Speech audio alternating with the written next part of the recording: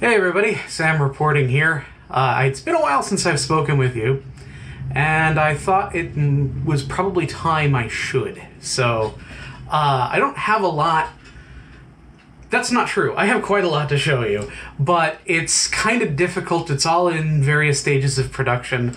I'm a lot caught up on stuff, so I thought I would sweep it all aside and just give you how I'm doing. There's been some interesting things here, and one interesting event in particular I'll cover in depth. So let's start with how I'm doing.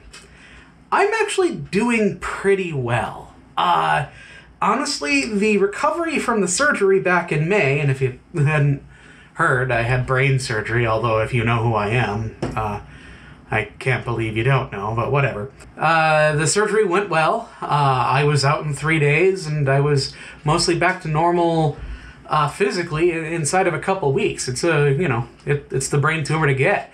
But recovery took a lot longer than I was expecting. I was told somewhere on the order of, 3 or 4 or 5 or 6 months, and it's taking a little bit longer than that. I sound okay. I'm talking to people. The more, intellectually interfacing parts of my job have been kind of difficult. For example, I've only really been able to code again in the last month.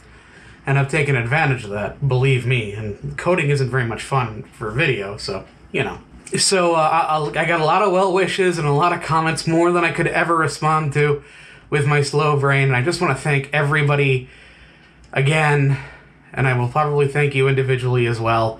It really was, it was a very strange thing to be, on the one hand, to be told that there's something definitely wrong with you, but on the other hand, to have the community come out in droves to support you. It was a emotional roller coaster, but I am happy to say the roller coaster ends on an incline. So, at least for now. Entropy still exists, right?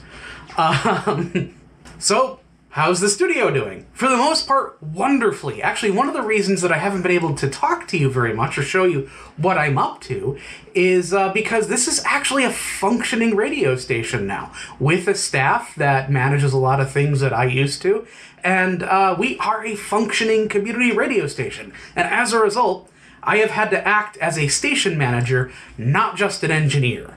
And the station managery stuff is actually probably where I have the most fun, but it doesn't really make for great video yet. Content is being made here. Content is being made elsewhere. A lot of cool stuff is happening.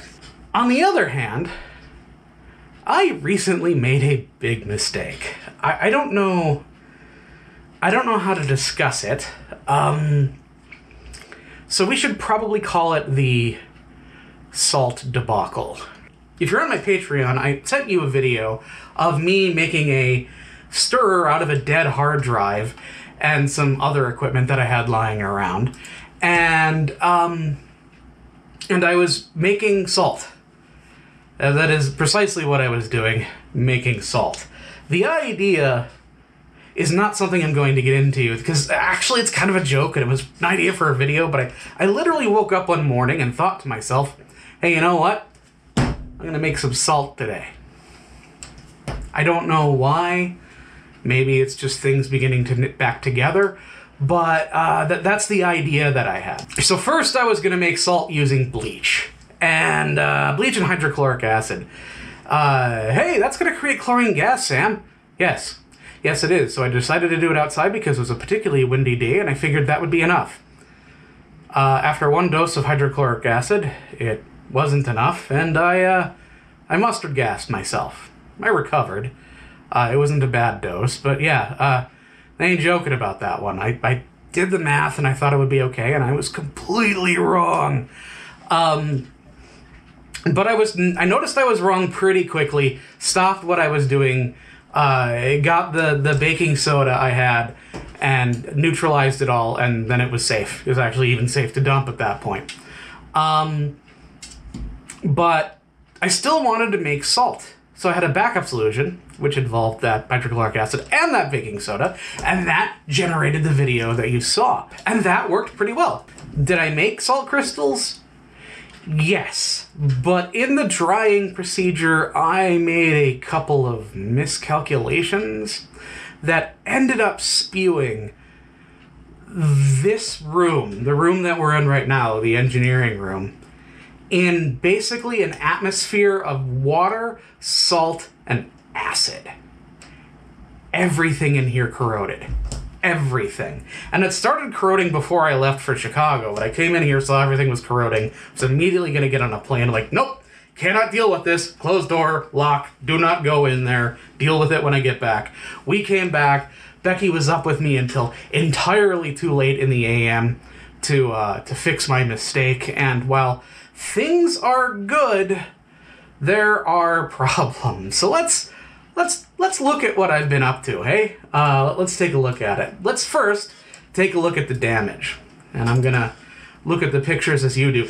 So, most of it didn't occur to me to photograph, to document my shame. I just wanted to fix it. So a lot of the pictures that you're gonna see are after we've cleaned it up. But this one isn't. Here you go. This is a motherboard I was actually working on that was on my desk. One of several, in fact. And it was new. It's new.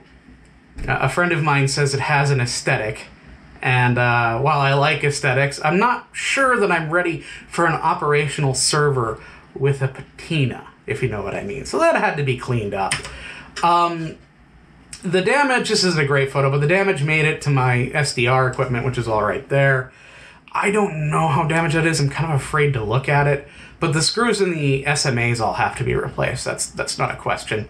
Except maybe the two that are capped there, but that's the clock in and the clock out. The antenna is as open as you like. Here is a motherboard after I've cleaned it up. You can see some of the staining on the PS2 connector block over on the right, and definitely on the DVI connector there in the middle. This one we just fully submerged, which is fine because this one is passively cooled, so we didn't have to do anything weird. Yeah.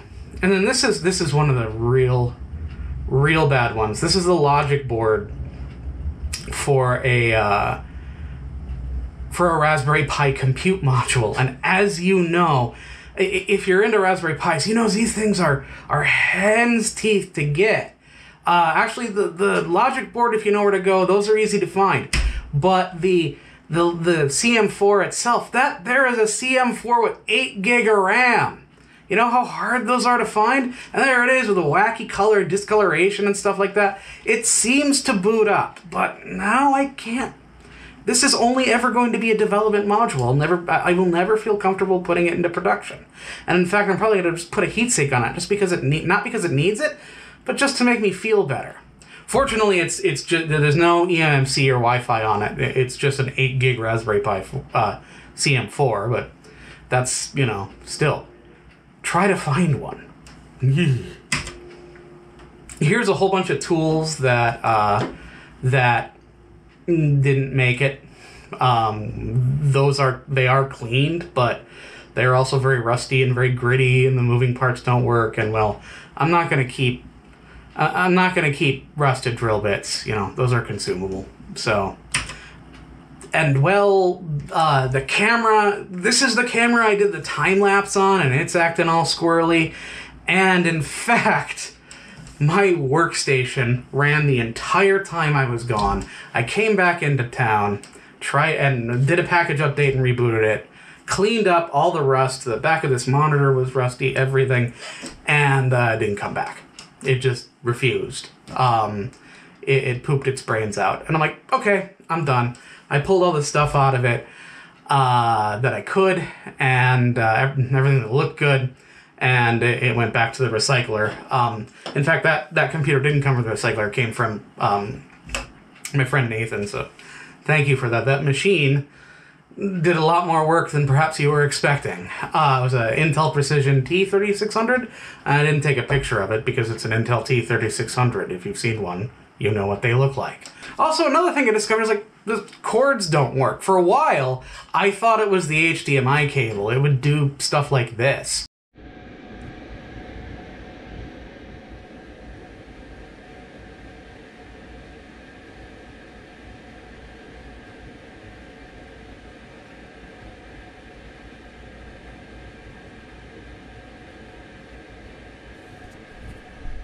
And I was like, oh god, is it gonna be the laptop? Is it? And I'll explain why it might be the laptop in a minute. Is it gonna be the laptop? Is it gonna be the monitor?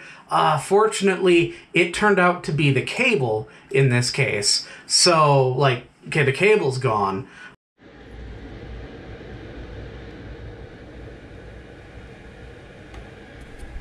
But, like, there's definitely corrosion in there. And well, I pulled everything I could out of it. And one of the most important things that I pulled out of it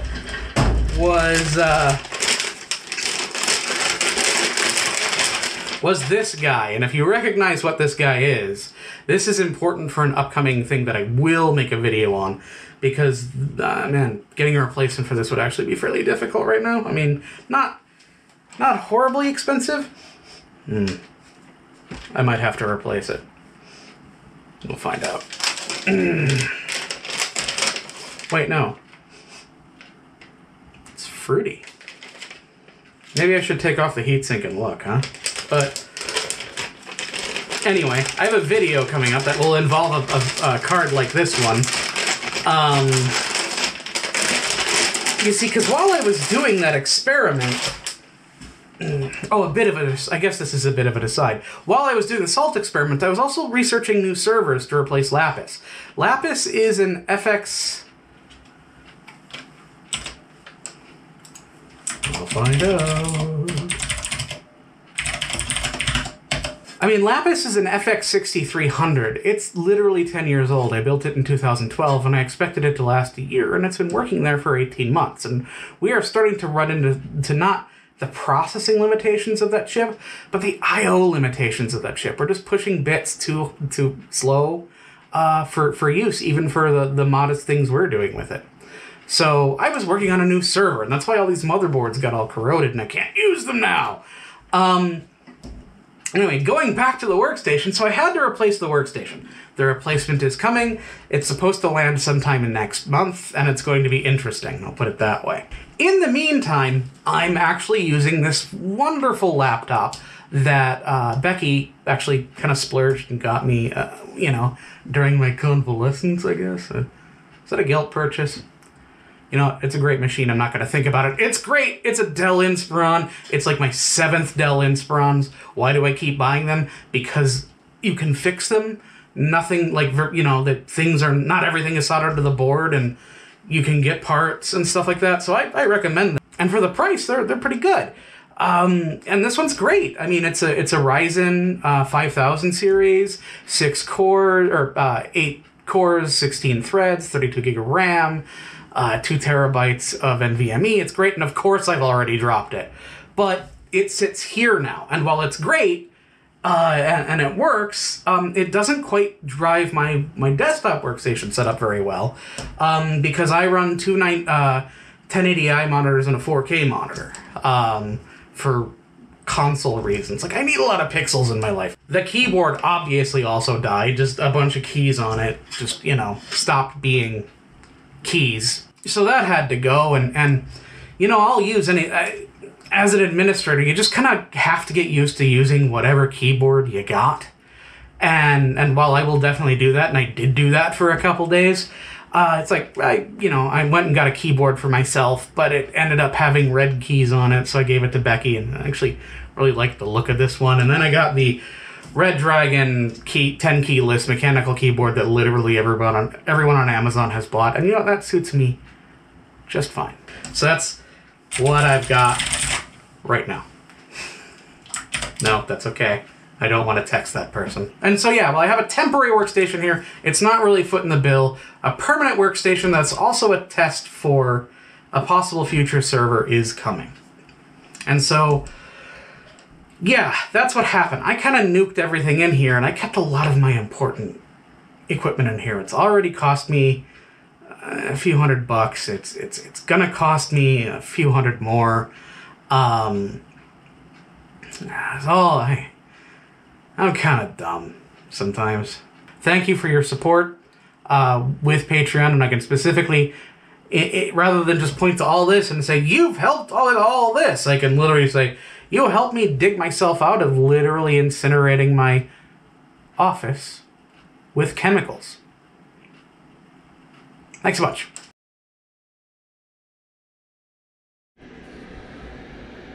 I did this. Jeez. I'm willing to take a chance. I I trust myself and act on that trust. I accept myself as I am. Success comes easy and natural for me. I believe in me. Come back. I like myself more and more each day. Let's see about power cycling it. I can do anything I want.